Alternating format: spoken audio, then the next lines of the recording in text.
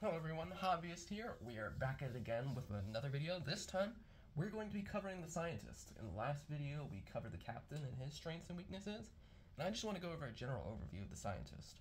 The scientist is really good at using computers, and especially when it comes to the intruder weaknesses, whether you're doing it cooperatively or for your objectives. So let's get into further detail on that. All these corporate objectives that you see here that have the signal and weakness, two weaknesses, an intruder egg weakness, or if you find any cards or objectives that mention having to send the signal at all, the scientist is going to be the best character in order for you to do that. Because the scientist has the way of using rooms that have computers on them that none of the other characters really have. I mean, you have other characters that use the computers, of course, like the pilot, as well as the mechanic, but you don't use them in the way that the scientist does. The scientist has probably the best computer skills inside a base game Nemesis, if we're being totally honest. And I think that it extends even further with the scientist if you ever are using him as an experienced player inside of Nemesis Lockdown, because Nemesis Lockdown introduces the concept of computer actions that are totally separate from just seeing that it's a room with a computer, as there's way more to do with the scientist in Nemesis Lockdown in comparison to the base game. Just as a little bit of a side-by-side comparison. So, let's get a little bit of his kit. You kind of have the basic idea of why you would want to pick him based on the objectives that you have, because again, you can't really control the fact of what player card that you're going to get, which is going to affect the drafting, which means you might not be able to get the character that you want. So, if this ends up being one of the choices, and you have an objective that gets you weaknesses, or you need to send the signal, the scientist is the way to go. What you really need to be sure of is the fact that the scientist has the worst starting item in the base game of Nemesis. It really does suck, because any unmodified rolls of 2 are counted as 1. He has, I'm just going to say it straight up, the shittiest weapon that you can ever possibly be against. It's a great weapon when larvae are raining down on you, but it's not going to do much against anything else. Even if you're getting those great crit rolls, or those rolls that do multiple damage, this pistol ain't going to do crap. You're just going to plip, and then it's going to take too long, especially if you're in a room with the queen or the breeder. That's the absolute worst situation that you could possibly be in. So, as far as weapons go, I mean, hold on to it just in case, but try to find yourself a better weapon. Really do. The captain, inside of our previous video, the scientist has 4 exclusive cards that are specific only to his kit, and it kind of helps you differentiate between him and the captain. So the first one is probably a really powerful tool to use cooperatively and to benefit yourself, which is risk assessment. If you are in a room with a computer, you can use this at no cost. You could just play the card and use it, and look at the top card from the event deck. Then either return it to either the top or the bottom of the deck. Really powerful. Probably one of the strongest cards that I would use very frequently. And it's especially true in cases where you're not even facing the base game Nemesis intruders. It's especially important in Carnivores or Void Seeders, or if you're facing off against the Chytrids or the Night Stalkers. You're going to want to kind of see for yourself which ones that you're going to want to take most advantage of. But the key thing is that it has to be in a room with a computer. Because the scientist focuses heavily on computers, if the room is malfunctioning, you can't use that computer in order to do any of these action cards. That's going to be really important, so you got to make sure that those rooms are all fixed and ready to go. The next card that we have for the scientist is that we have blocking access. As you can see here, this one says OR, as it's pretty big. It's going to cost you no cards to do, which is absolutely great. And it's a card that's like risk assessment, to where you can't use this card if you're in combat. But if you are in a room with a computer, you can use this room action without paying its cost. I don't think you guys have any idea how valuable that is. Sometimes you just really don't have the time in order to pay 2 cards in order to use a room action, because you might need those 2 cards to either use for those card actions specifically, you might need them to hold on to because you're in a room that's surrounded by noise, so you don't want to be surprise attacked.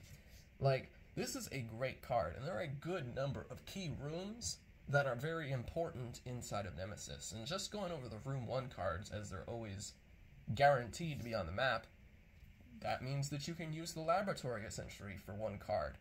That means that you can use the signal room if you have to send the signal. Laboratory definitely to help you get those intruder weaknesses, both from your corporate objective standpoint, or if you're trying to help out the group because the aliens are being too hard, and it's really difficult to kill them right now. Another great one is that if you're surrounded in a room with aliens, or if the room is any rooms are on fire, you can access the fire control system because that room also has a computer in it. So you can use all of that to put out the fires, to make sure that intruders run away from the room that you are in. There are so many utilities that the scientist has because of blocking access. You can also use this as a sabotage move. As you can see in this OR option, you can use it in a room with a computer to place a malfunction marker.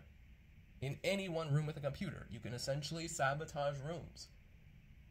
If you are having an objective, just to kind of think about this out loud, to where you have to destroy the ship, you could then activate the self-destruct with a different card, and then go back using blocking access and make sure that you break the generator room to where nobody can stop the self-destruct. That's something to think about because the generator room does in fact have a computer in it. Is the next card that we're going to talk about. It's also another card that is while you're not in combat, so that's going to be really important, and it's going to cost you 1 extra card in order to use this. But you can use it in a room with a computer. Again, make sure that the room is not malfunctioning in order to be able to access the true potential of these cards. You can use the room action of any working room with a computer without paying its cost. So instead of just using just the room that you're in, you can then, if you have the egg and the laboratory is too far, you can use intranet and scan using the laboratory from the room that you are in. Or you can, if you decided to get any other things, then you can set off the self-destruct from several rooms away. Like, intranet is absolutely powerful to have. Like, you gotta be really careful with the scientist, because the scientist, again, he's not good at combat at all. But if he has access to rooms with computers, then he can be a real problem, both for the aliens, if you're trying to play more cooperatively, or for any of the other players if they're not watching out for whatever objectives that they have. The card that the scientist has is only ever shared by the pilot and the mechanic, and that is computer skills. Much like theirs, it's only for while you're not in combat, and it's going to cost you no extra cards, so you just play the card and do the action. You can either open or close a door in a corridor connected to the room you're in, or, if you are in a room with a computer, use this room action without paying its cost. You have 2 cards that could essentially do that in both blocking access and computer skills. That is absolutely vital, especially in various areas of the ship, to where sometimes you just need to use the room action, especially if you're trying to get those weaknesses, like I said. Send the signal, self-destruct, putting out fires, and that's not even covering any of the room 2 tiles, which may or may not be on the ship that have computers, which could be very helpful to you. So yes, make sure all of your rooms are fixed that have computers in order to really maximize with the scientist here. And like I said, just from a general overview standpoint, something that I definitely didn't notice on first glance, all of these cards are not in combat. So if you're in a room with an alien, you are significantly hindered on what it is that you're able to do as a scientist. But now, we're going to transition to those quest items. Every other character inside of Nemesis, whether you're playing the base game, Lockdown, or Aftermath, has 2 quest items. The first of which is the Hollow Computer, and the second of which is Laboratory Equipment. When it comes to my personal experiences with playing as a scientist, always, always, always, always, always activate your hollow computer as soon as possible. That's not even up for discussion. Like, if there was a requirement, say sometimes you might not even be able to get to your laboratory equipment, even though laboratory equipment is useful too. The hollow computer, especially with what the scientist's kit is designed to do, is probably the most important quest item that you want to activate early, in order to be able to fully maximize what the scientist is capable of. After you activate the hollow computer from the generator room, it's going to cost you 1 action card in order to do so. Then this is a heavy item. As you can see here, it's got a hand symbol, meaning that it's going to take up one of your hand slots once you activate it, so that's something to keep in mind.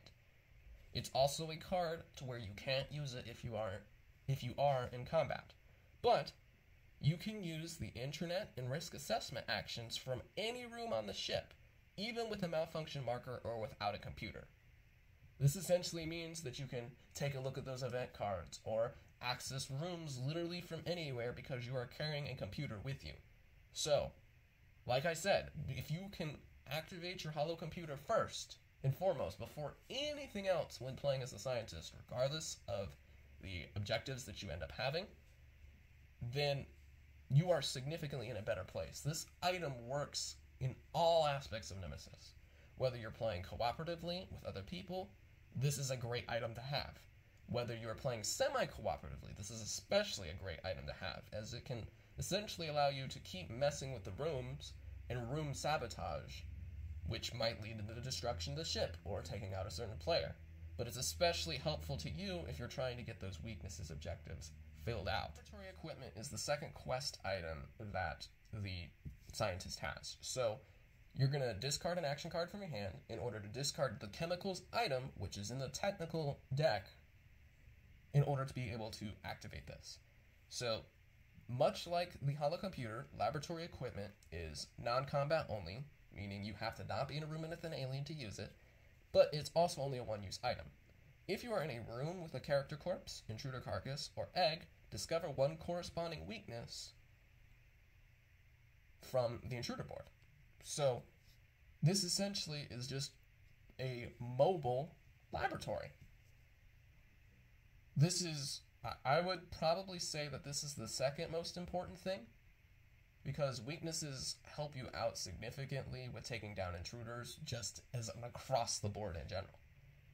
I would only prioritize this card above the hollow computer inside of either the solo, maybe the cooperative elements, because when you start in the Hybernatorium, the blue character corpse is already there. So if you can try to get the chemicals, you activate this, you go back to the Hybernatorium, you just use this, you've already scanned a corpse, so that way you found a weakness. So it's great for an early game to try to get a hold of this. But I would say that I would prioritize definitely the hollow computer first. And unlike the hollow computer, laboratory equipment is an item that just goes in your inventory slot. So that's just something else to keep in mind. But aside from that, those are the quests. Everybody else in Nemesis, Scientist has his search cards, interruption, he has a repairs, rest, demolition. The thing that you'll definitely notice is that like some of the costs might be different for the Scientist in comparison to the Captain. But honestly, the Scientist definitely has his list of pros and cons, which I'll list right up here. The Scientist is absolutely great if your corporate objectives or objectives involve getting intruder weaknesses, because he is literally equipped to do all of that. If you are trying to utilize, which especially since that's what his kit is built towards, using rooms and computers, then you're going to want to make sure that you get all that out early. So inside a Nemesis lockdown, the Scientist is probably one of the most perfect characters in order to have inside of that game, because not only do you have access to those abilities from your cards inside of just using a computer, but you also have the additional computer actions that Nemesis Lockdown offers. The real cons really just begin with the fact that, like I said, the Scientist's starting item absolutely sucks. It's literally the worst weapon in Nemesis. So, I would say use it as a last resort, ditch it, and then find something else. But aside from that, that's all that I really think about the scientist.